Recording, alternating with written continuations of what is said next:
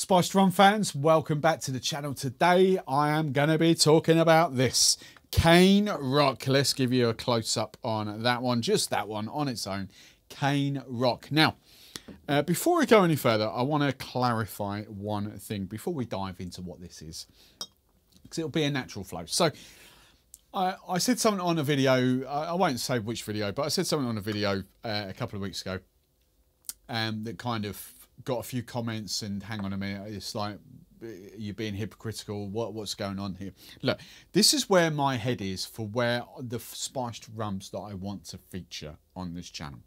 If I'm going to feature spiced rums, I am, because I do love spiced rums from time to time. I love both. I can appreciate all, but the direction I want to head in, and this is for all the spiced rum brands that are out there as well, that thinking, hang on, I want to send, can I send you some? The direction I want to head with spiced rums is, if you're not going to let me know the distilleries or where the rum has come from, I don't really want to know about it. In previous kind of directions, I've sort of like, you know, proper spices, like is it real spices, is it dropper bottles, and all that kind of stuff, and that gets into a minefield all on its own, because you have got proper spiced rum brands using, effectively, let's just call them dropper bottles of flavour compounds essentially, and you get into that whole argument of what's real and what's fake and what's whatever the term is they use, like natural flavours. There we go. And there's a whole rabbit hole I've been down there. So that's very hard, because it's hard to distinguish between someone using real ginger and real ginger that has been cultivated into a flavour compound, compared to fake ginger that has been chemically processed. So without going down that route, and I can kind of tell that, I can kind of gauge that from the brands. What I want to make abundantly clear is that I only want to feature brands that have distilled the rums themselves. Okay, now you might be looking at this thinking, hang on a minute, that's not quite right. Now there's a caveat. There's a little clause that I'm going to put in here as well, because I can justify this, but I don't want to, you know, if they look, I firmly believe the future of rum is with rum. I love spiced rum. Spiced rum brands will come and go. I'm really, really sorry, but they will. The market will flood. It will be exactly the same as the gin liqueurs, the flavoured gins and all that. The cream of the crop will rise to the top. They will stay, which will be 5% of the industry, maybe 10% if you're extremely lucky, but you're talking low numbers. It's a trend. They will come and go. They'll realise the product is actually not that great, because there's no backbone, there's no authenticity to the actual rum. It's just a rum, a generic rum that they've bought and added their own flavours to, which at the moment, even well, okay, I've been in a spiced rum journey for, Christ, 10, 12 years now. I know spiced rums inside out, or did do. It's nowhere new you can really go unless you start distilling your own rum. So therefore it just if you're not, therefore it just becomes a generic rum that you've spiced up with ginger, vanilla, cinnamon, nutmeg, insert other thing here. You know, it's going to be those. It's not going to be different. So that is the direction. If you distill from scratch your rum, but you've produced a spiced rum from that, that's cool. Fair game. Let's bring that. Let's showcase that, because you've got the art there. But if it's an imported rum that you're not even going to say comes from DDL, from Trinidad, TDL, from wherever, if it's just generic Caribbean rum, I don't really want to know, because we know full well that some of them will last. The bigger brands with the marketing budgets will last, and the smaller brands won't. So harsh reality, but that's where we are now. You'd be looking at that, and some brands will be looking at that, or thinking, hang on a minute, you've got Canerock in front of you, what's going on? That's just another one. Now I can justify this, because Canerock, I know it's going to drop today, so I'm just going to call it that. Plantation.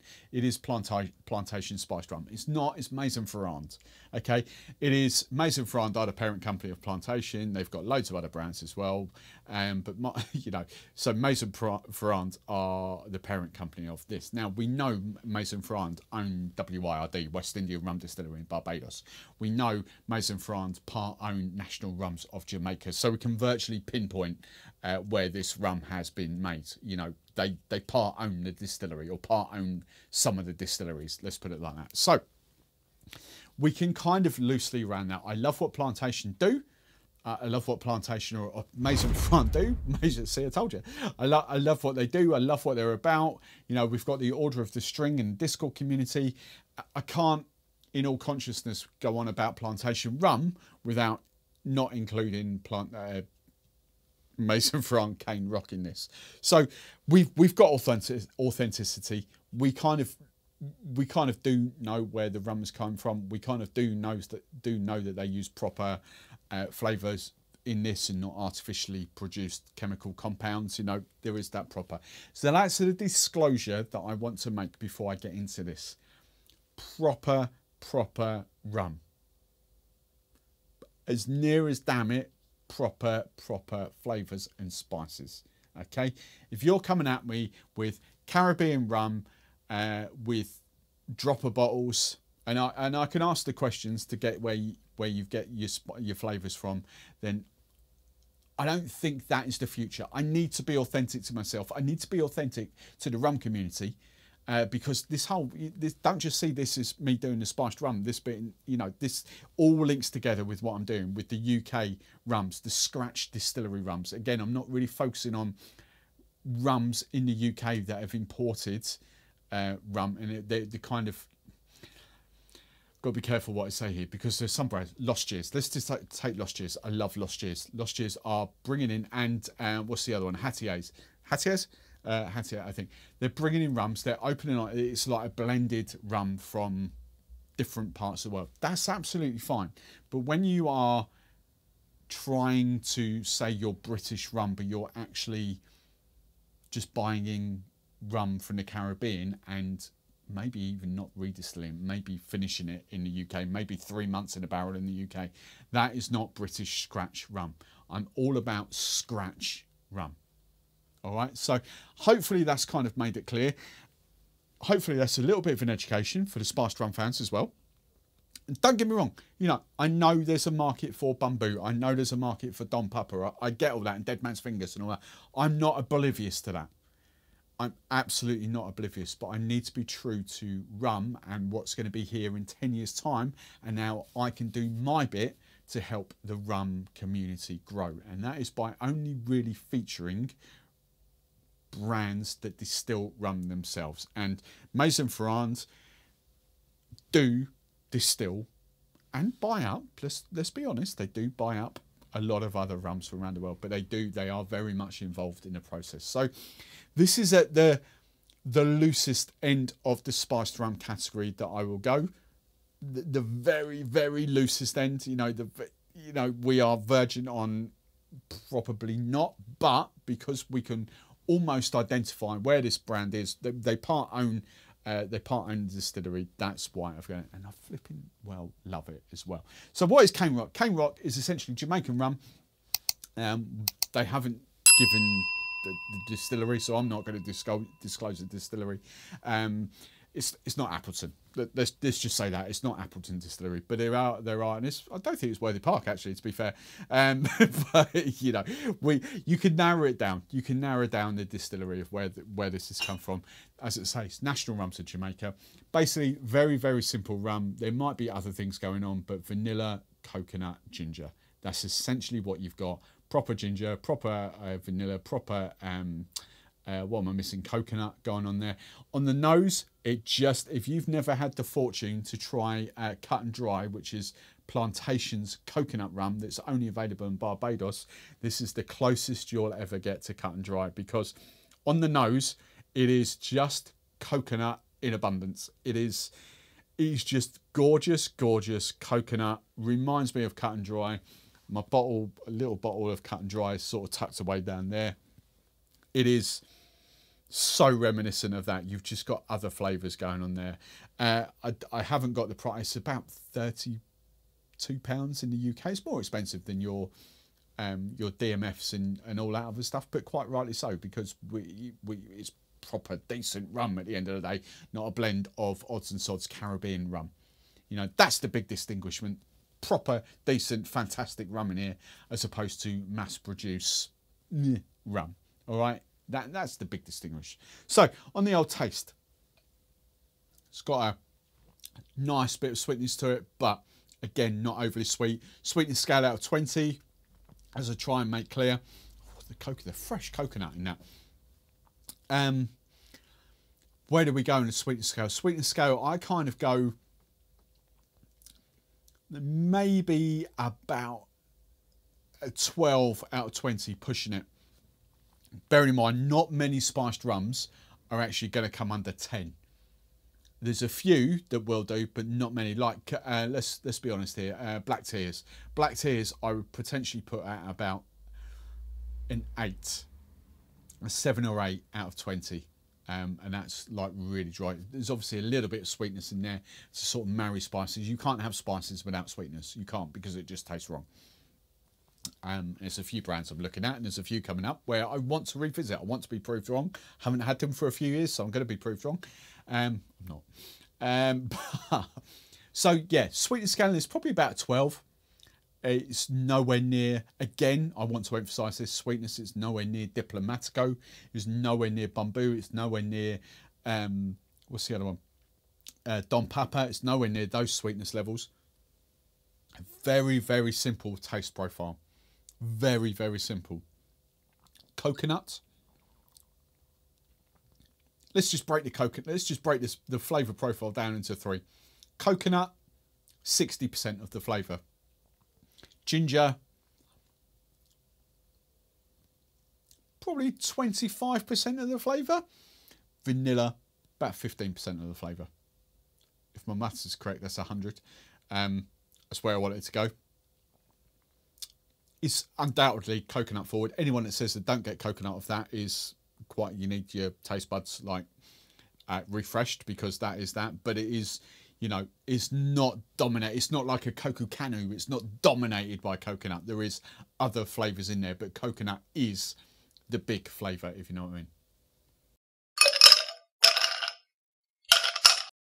I can't recall ever having Canerock with anything other than cola, Pepsi, because why would you?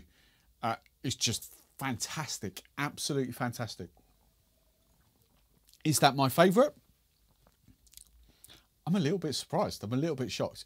My least favourite here is the ginger ale. I'm a massive ginger ale fan. That is how I would traditionally have it. If I'm going out, ginger ale. I just get bottles of ginger ale with any rum. That's what I drink. My least favourite is that. My favourite, the Beaver apple. That, wow, that's so good. That is flipping well so good. But Beaver, because I'm all posh these days, but Belvoir in it. It's Belvoir, it's chav. It's spelled Belvoir. Why would you say Beaver? But it's actually Beaver, but Belvoir. That's fantastic. Absolutely fantastic. First place, second place with the Pepsi, third place with the ginger beer. And I'm talking, you know, if that's the 10 out of 10, well, let's reserve judgment, because Stratford Soda might topple this, especially with the tropical coming up in a second.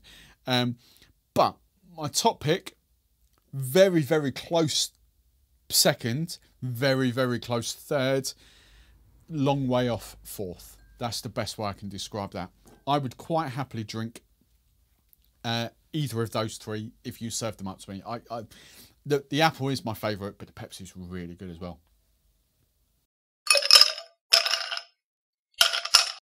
Stratford Soda, paid promotion part of the video.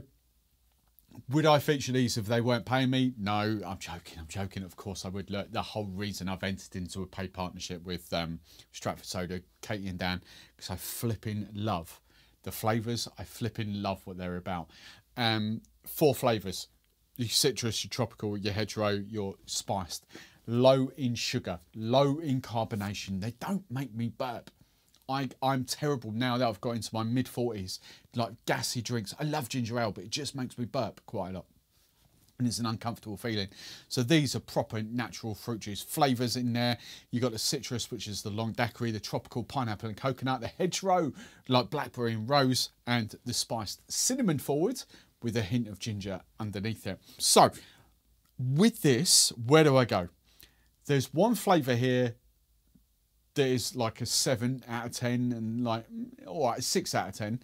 The rest are, wow, love them. I love the citrus long daiquiri. Stunning. Almost my favourite. Almost my favourite. That's my favourite. Oh my God. Pineapple coconut with that. Stands to reason. Coconut, vanilla, ginger. Oh my God. Just line me up this all day long. Nothing else. I don't need sugar. I don't need anything. Don't need a wedge of lime. That is the best combo. That's fantastic. The sweetness, the little bit of extra sweetness in that rum just brings everything you want to the party in that drink. That is flipping fantastic. Oh, wow. I just want to stop there. Hands down the winner by my, don't get me wrong, that beaver apple was phenomenal. That's next level. Next level. The hedgerow, as I would expect, I always say it's not my favourite, but then quite often wins these tastings, and like, oh, that works. This works, but not quite where I want it to be. But let's face it, blackberry and rose is not flavours that you'd expect to go with coconut, cinnamon and ginger. Coconut, vanilla, ginger. But it's decent. You know, I wouldn't turn it away. I'd drink it. Spiced is another great one as well. This is why I love this brand so much, because I have got a little bit of a sweet tooth. Sometimes, you know, if I'm drinking a bone dry rum, sometimes I do want a little bit of sweetness with him. But when you have a rum like that, that's not overly sweet at all, but has got a little bit of sweetness, Jesus, these are just next level. That, line me up all day. I don't know why I've never tasted that before, but all day long. Don't get me wrong, I love the Pepsi, I love the beaver apple. That takes the crown all day long. Nick, Jay, anyone from my Identity that watches that, seriously, hook yourselves up with that. Make that your signature serve